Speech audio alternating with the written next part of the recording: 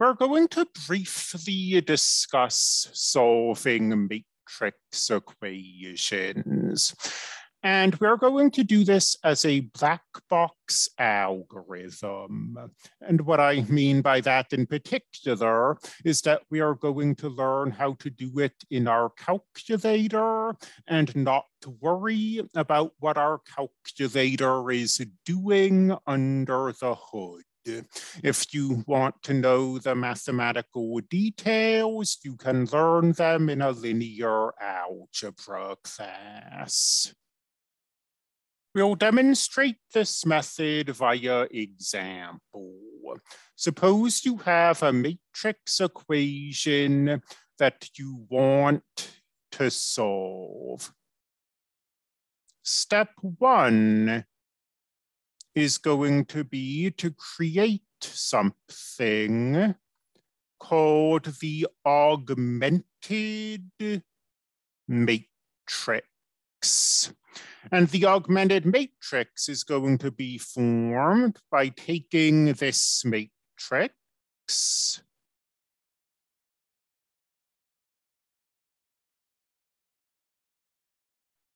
and taking this vector on the right of the equal sign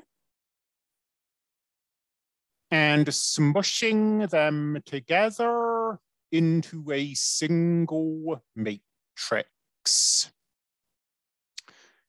Now, every row of this augmented matrix means something, and every column of this augmented matrix means something.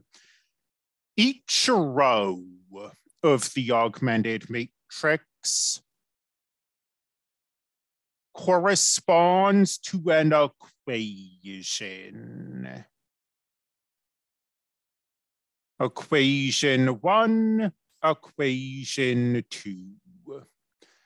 The columns of the augmented matrix correspond to these variables, these unknown variables, x1 and x2, that make up the unknown vector x. The first column corresponds to x1. The second column corresponds to x2. What about the third column? We're out of variables. The third column corresponds to equality.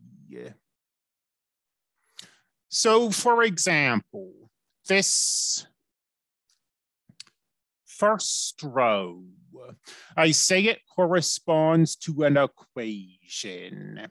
In particular, it corresponds to the equation 1 x1 1 x1 plus 2 x2 equals 4. And the second row also corresponds to an equation. And now we're going to hit this matrix with a black box algorithm, or what is for us a black box algorithm.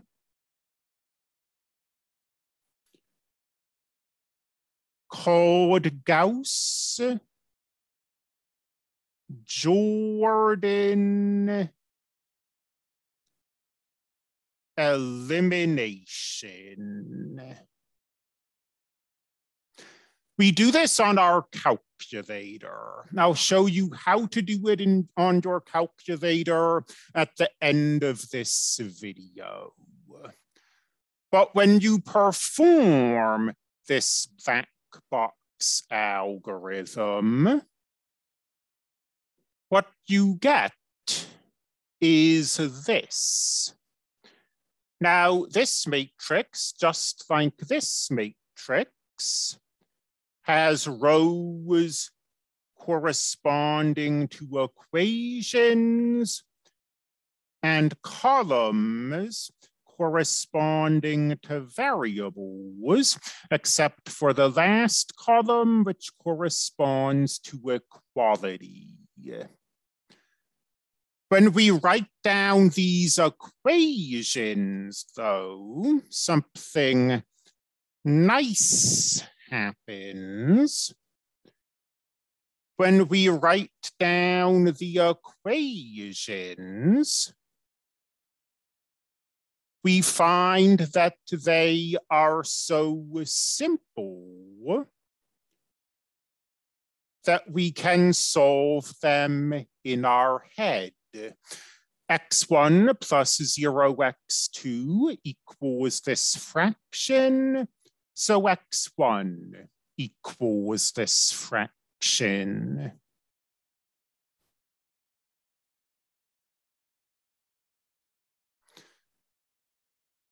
Zero x1 plus 1 x2 equals this fraction. So x2 equals this fraction. And of course, this was our goal. We were trying to find this unknown vector x. We've now found its first component, and we've found its second component, and so we are done. But how did I go from here to here on my calculator? Well, it requires a few more button presses than might be ideal, but we're going to go into this matrix menu. You see matrix, the word matrix in blue here. So our calculator is color coded. We press the blue button, then that to get us into our matrix menu. And we need to store this matrix in our calculator. We're going to use these arrow buttons to go over to edit. It doesn't matter where we store this matrix. Let's put it here. I am now going to press the enter button. Our calculator asks us how big the matrix we are storing is. Well, it's got 2 rows and 3 columns. So it's 2, press the enter button, by 3. And now I'm going to just enter this matrix into the calculator. I'm pressing the enter button to confirm these entries. And we're done here. And we're going to quit out. So second mode brings us back to the main screen. Now we're going to go back into this menu. We're going to scroll over to math, and we're going to scroll down a ways until we find RREF.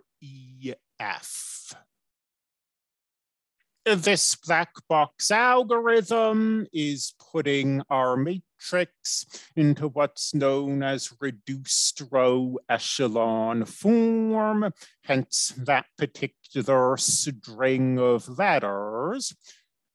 We press enter. Back to the matrix menu. You see that this matrix, we now have something. We've stored our matrix as A. We select A. We press enter. And our algorithm runs. Of course, what you see on the screen is different from what you see on the paper, but that's just because I didn't like these ugly decimals. So I went to the math menu and I converted into fractions. And that's all we're going to say about solving matrix equations in this class. Again, this is material that math majors learn how to do, but for the details, you need to take a linear algebra class.